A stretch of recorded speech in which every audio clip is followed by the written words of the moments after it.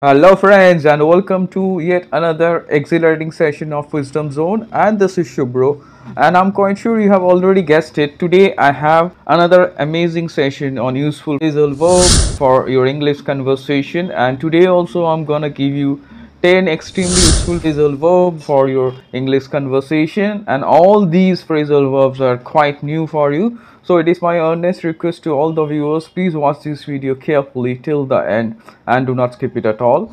And if you haven't subscribed to this channel, please do not wait and immediately subscribe to Wisdom Zone and hit the bell icon to get the first notification.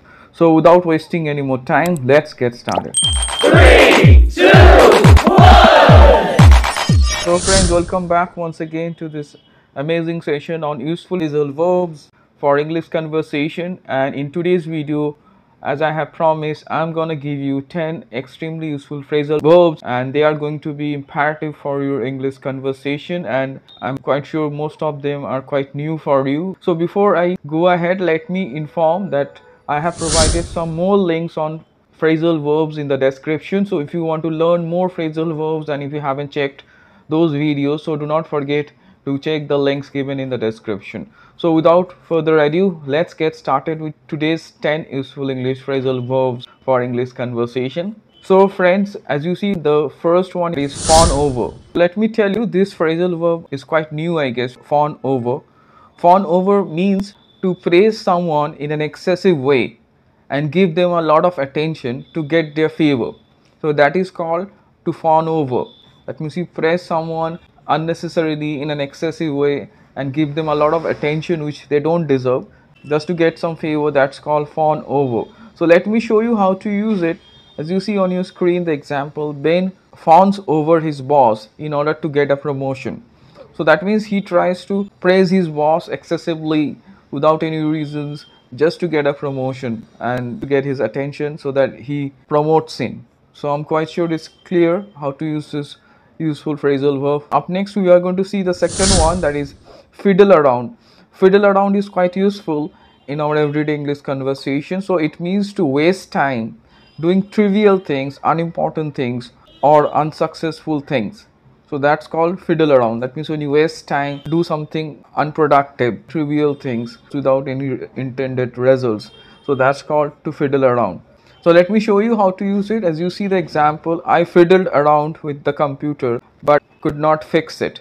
That means I wasted my time trying to fix the computer, but ultimately I could not. So I just wasted my time. So up next we will see the third one, that is get back at. And we say I get back at someone. That means to take revenge on someone. So get back at someone means to take revenge on someone. So simply remember, the meaning is to take revenge on someone. As you see the example, let me show you how to use it. I have vowed to get back at my neighbor for insulting me in public. So that means I have taken an oath. Vow is to take an oath. So I have vowed to get back at my neighbor for insulting me in public. That means I have taken an oath to take a revenge. I have decided to take a revenge on my neighbor because he insulted me in public. I am quite sure it's crystal clear. Up next we will see the fourth one, that is fizzle out. Quite important, and I'm quite sure it is also new for you. Fizzle out means to gradually end or disappear, to vanish. So it is used in case of relationship also. As you see the example, Tom and Paul were best friends in college and their friendship fizzled out when they relocated to different cities for higher education. That means their friendship in fact ended and I think became weaker. Gradually end something, a relationship, is called to fizzle out. So I'm quite sure it's clear. Up next we will turn our attention towards the fifth one, that is dabble in. Dabble in is to be involved in something in a casual manner. It's to dabble in.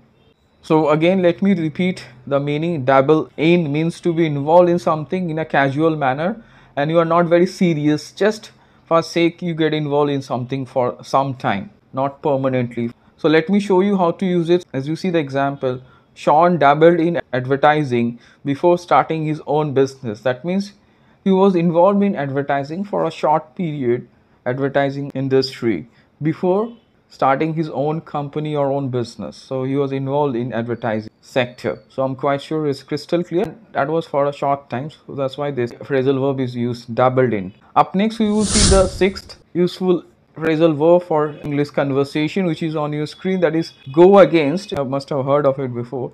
It means to lose a decision or verdict of a court. That is to go against someone.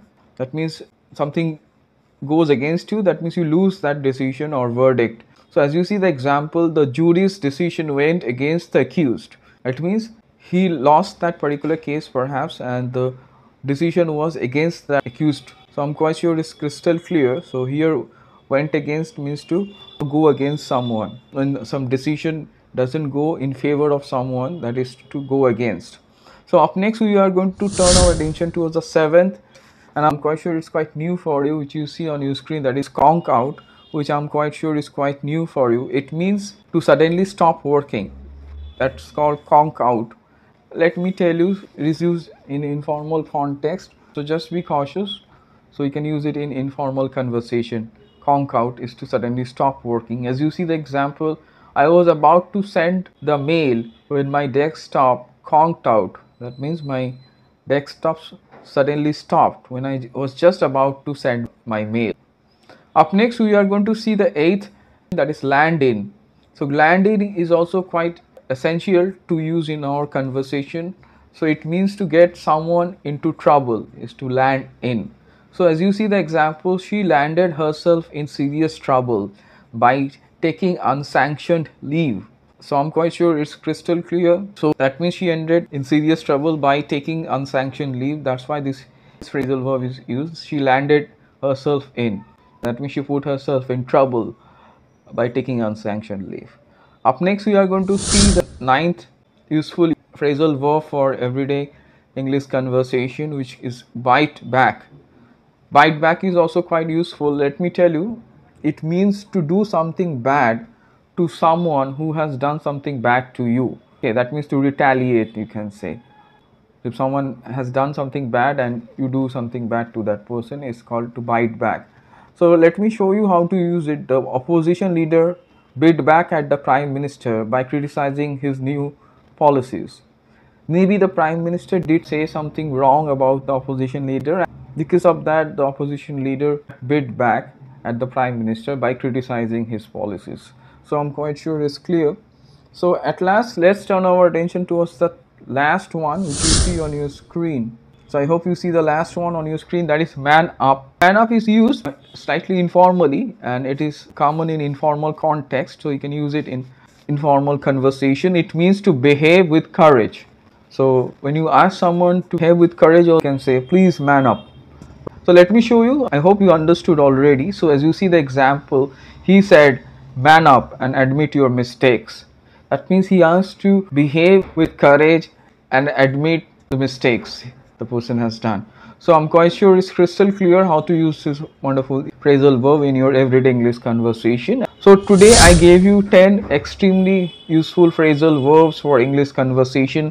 Try to use them, try to incorporate them in your everyday English conversation. These are all for spoken English, and you can use some of them in writing also, and these are going to help you to speak confidently and precisely.